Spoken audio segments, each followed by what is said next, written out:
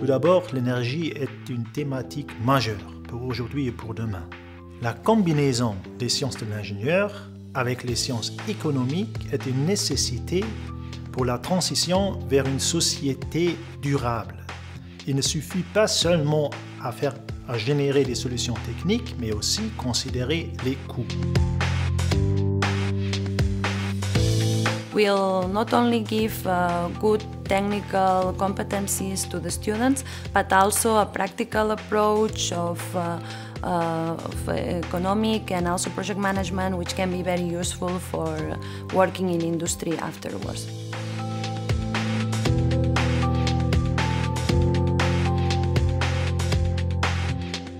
Nous avons aussi le soutien des partenaires leaders sur la scène internationale. Siemens is acting as a global company, and within the Building Technologies division we have a strong focus on energy efficiency, and in order to be able to face all those challenges in the market, we need to hire engineers, and those engineers need not only to know the technological part of the business but also the kind of financial part, and that is why we are also supporting that master, because it brings those two elements together. As Luxembourgian company, Polworth is proud to support this master and the university.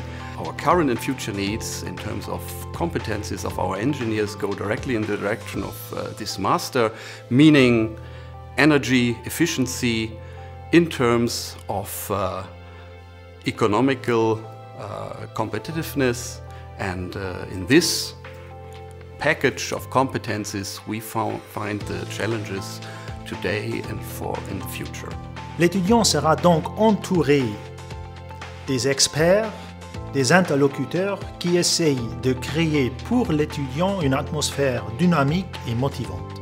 There are many advantages. It combines the ideas of energy efficiency and economy. On apprend beaucoup de choses sur le développement durable. You have new technology, new equipment. The master is taught in 2 languages. Et aussi on travaille avec des entreprises. There are not so many students. We work in very small groups. It is, I think, the best opportunity for me.